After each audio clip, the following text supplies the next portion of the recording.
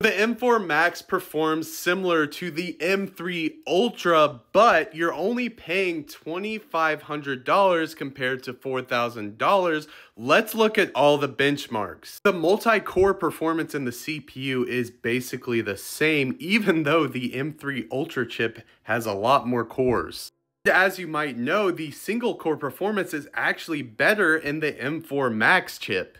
I'll have to give it to Apple because the M3 Ultra chip multi-core score is better than a 32-core Threadripper from AMD. That Threadripper is 280 watts compared to half of that with the Apple chip. The GPU performance is not very different. Even though there's a lot more GPU cores in the M3 Ultra chip, it's pretty much almost the same.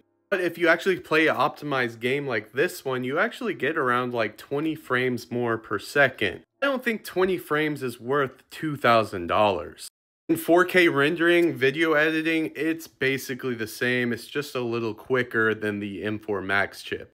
The only good thing I gotta say about the M3 Ultra chip, it's basically the fully spec'd out M2 Ultra chip, but it's only $4,000 compared to like $5,000 or $6,000 with the M2 Ultra that's fully spec'd.